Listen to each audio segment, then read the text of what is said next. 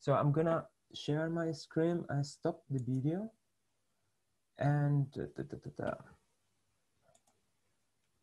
let's see where I have my presentation. Okay.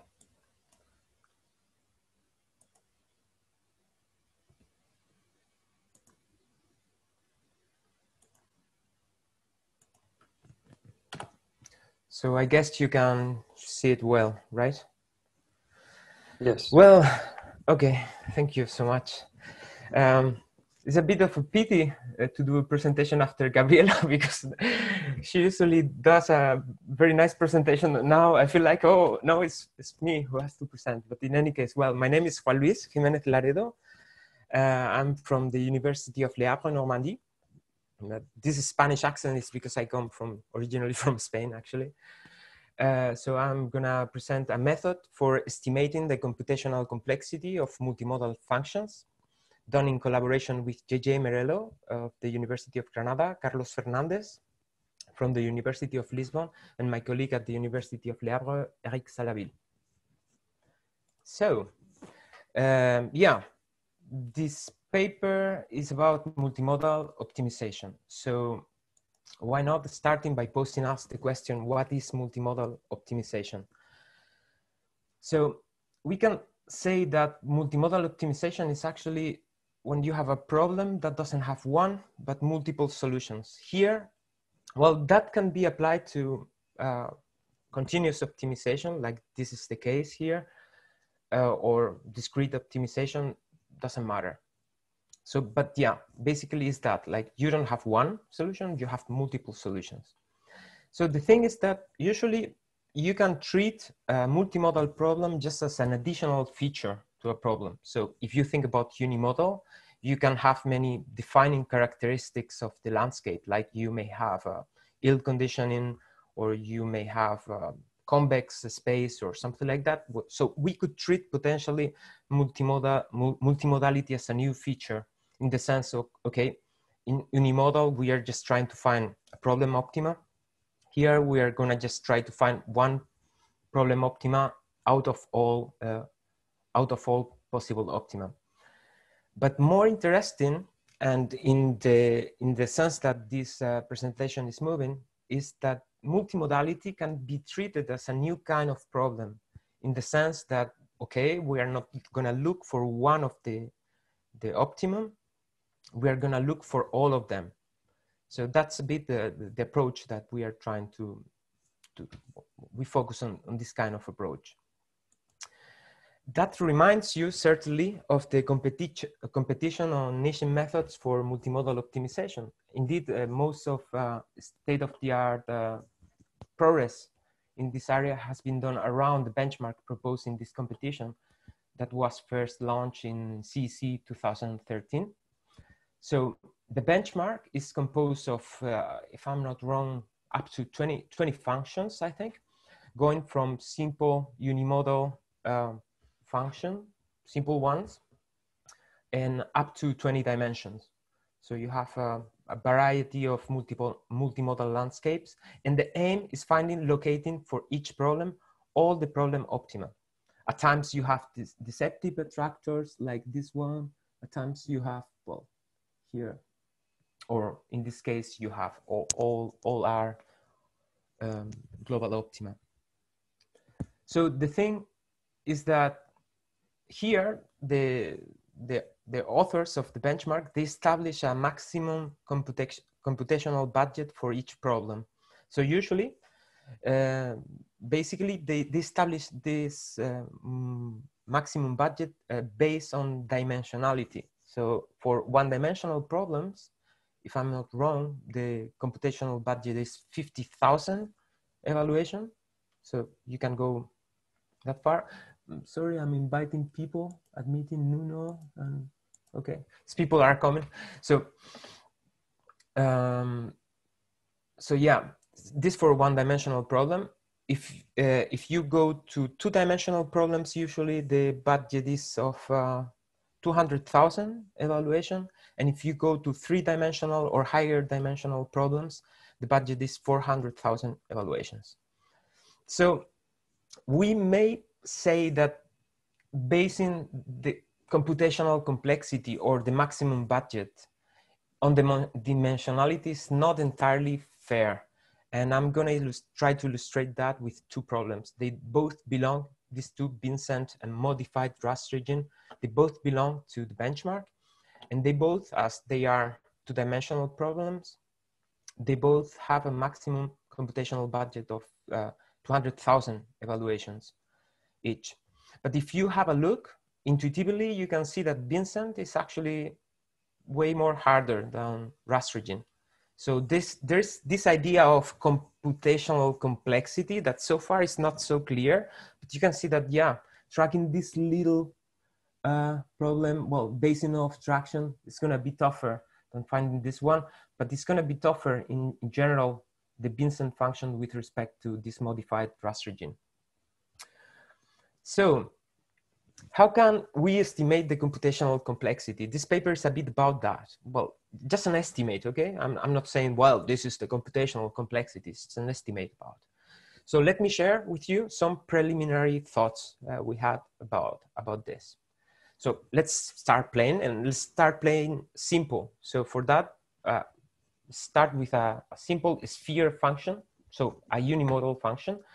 And our idea of computational complexity has to do with the mind of this guy. This is a dart player, okay? And the dart player is not that good, actually. He's just able to do one thing good, which is he is able to play uniformly at random a dart within the boundaries of the problem. And then the dart, well, we don't care that much about the dart, but the dart, we can assume that he has a method, we may call it M or whatever, that is able to follow the gradient within the basin of attraction and end up in the problem optimum. Okay, this is unimodal, and in the head of this dart player, he may say, well, yeah, this game, unimodal, you know, is easy. So computational complexity is not that hard. But yeah, well, if you take a picture of a multimodal problem, you may say, well, this is actually something else. This is going to be harder. So here is where we define our idea of computational complexity in the sense of this work. That would be something like the estimated number of trials of the dart player that he requires to hit all basins of attraction at least once.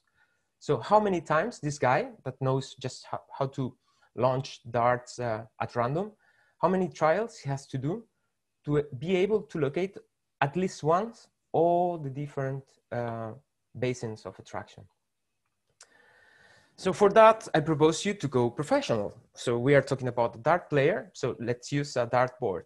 As you know, in a dart board, we can play many different games. So I usually play cricket, but here for the purpose of the paper, we are just gonna play, it's gonna start simple with the unimodal game. And here the unimodal game, let's assume that it's just, okay, we have the dart board and the guy is gonna have to hit the bullseye. So the area here in red. So the question is, how many trials, the guy asks himself, the dart player, how many trials do I have to try in order to be able to spot on, to hit the bullseye? So let's assume that N is here, the number of trials. Obviously, in this scenario, it's relatively simple to do some probability. And if we take, for instance, N, the number of trials, and let's say that B sub I is the area here in red of the bullseye, and A is the total area of the, well, dartboard or of the problem, we can just compute so easily for a single trial. So if we launch a simple dart, this is the simple probability. So the probability of hitting the bullseye will be the probability of success. So the area of the bullseye divided by the total area of the whole problem, let's say. So this is for a single trial. We can develop actually this formula for this equivalent one. So this and this are the same. And now the question is, well, this is for one trial. What happens for N trials? Since every trial is an independent event, we just can obtain that actually the probability of hitting the bullseye after n trials is this formula. Here we could potentially clear the n and say, well, for a given n, we are gonna obtain this probability. So far, I think should be easily understandable for everyone. But I remind you, we are playing here the unimodal game still. So this is kind of a easy problem. So what about if we have the multimodal game with the still with the dartboard, and now what we have to do is not hitting the bullseye, but hitting here in red in the triple ring of the dartboard, hitting these 10 targets. So what is the complexity or the number of trials that this guy is gonna need to hit at least one every and single one of the different targets? Okay, for that, let's take all the previous elements that we had. So n, the number of trials, b sub I, it will be the area of any of these different targets. Here, it turns out that they are all similar areas, but nothing, well, yeah, nothing, you could potentially have different sizes of areas. And then we have A, which is the whole problem area. And the new element that we have is M, which is the number of targets. So here we have 10 targets. Before, in the previous case, in the unimodal game, we just had one. So what we can do here is establishing an estimate for this probability of B, uppercase B. This probability of uppercase B is not more than the probability of hitting at least once every single target. So if you can see here that this is an approximation, right? So if you really want to develop this problem, you will end up in one problem that is called the generalized version of the coupon collector problem. But this turns out to be a serious problem that has to be mathematically developed, and I mean, it is way harder, and we want to use this for more practical purposes. So we end up with a simple formula, which is basically, the assumption that we did, which is not true, is assuming that the probability of hitting each one of these targets is independent from each other. It is not the case. But the error that you do here, from when you have a number of trials superior to 10, 20, can be neglected. So it's almost zero. So in practical sense, this is mostly equal. So this is the formula, if you remind, the formula that we calculated previously. So the only thing that we have to do is calculating for every basin of attraction or every target, this little formula, and multiply all of them. And that will leave us, well, this is the expression developed, and that will give us the probability, and that's it. So some results. Okay, I'm gonna show you some results. Not all the results, because the paper is way longer than this. So do you remember these two functions that we saw before, Vincent and modified Rashidjian? Well, they had a computational budget established of 200,000 maximum number of evaluations, both of them. So one of the things that we did in the paper is take the state-of-the-art algorithm in multimodal optimization, the winner of last year's competition, which is Hill-Ball-EA, and run it for both functions. And those were the results. So Hill-Ball-EA, he's able to locate all problem optima in Vincent in roughly 29,000 evaluations. And in the modified Rashidjian problem, he's able to locate all the problem optima in roughly 4,500 evaluations.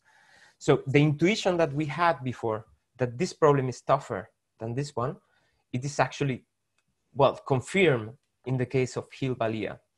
But we want to just find with this method that we propose to establish a method for establishing this kind of complexity. So after running our method, we obtained these curves. These curves are basically, with the function that we have shown, we computed for different ends, so different number of trials.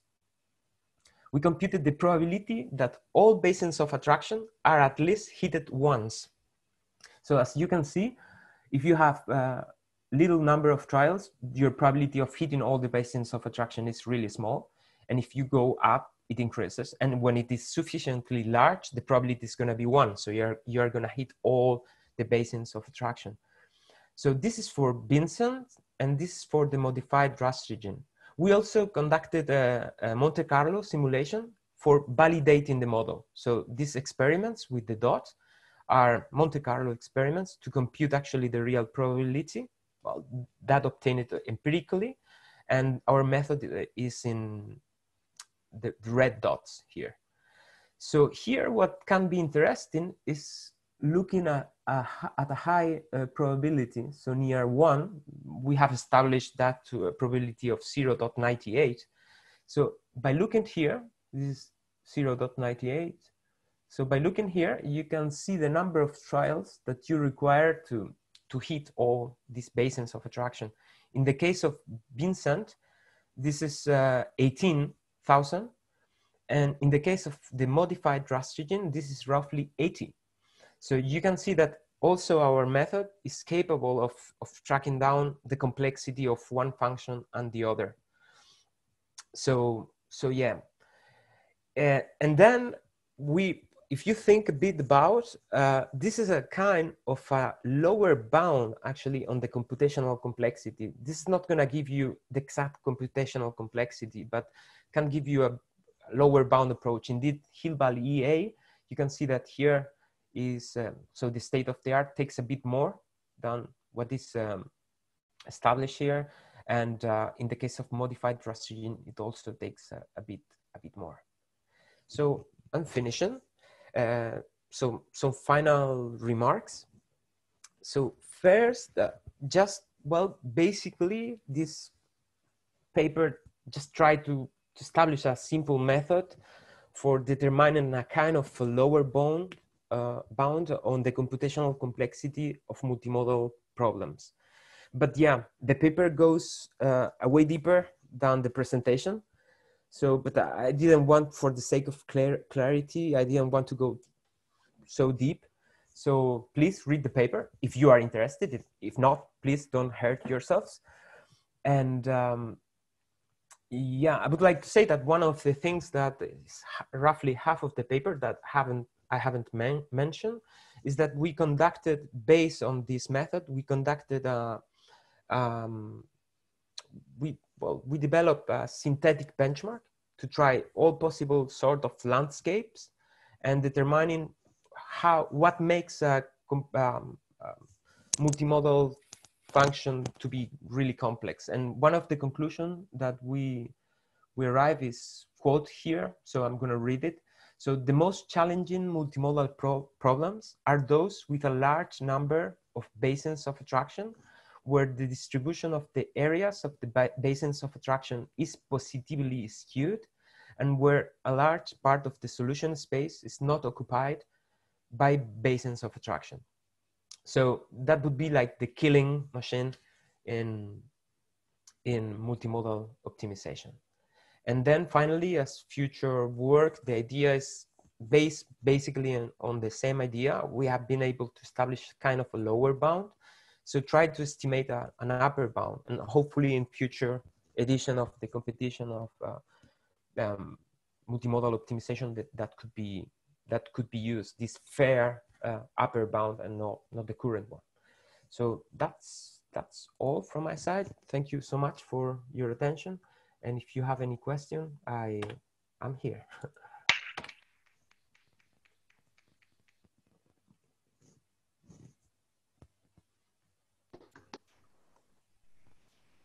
So, any question maybe, or no question? Well, JuanLu, I have one. Okay. Okay. Sometimes multimodal problems or problems with several instances, for example, when you are optimizing or trying to optimize several instances of the same problem at the time, are considered like multi-objective problems.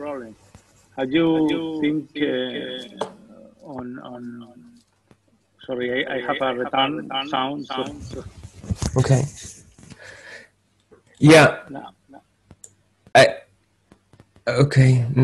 Okay, but I think I have understood very well your question, because indeed is.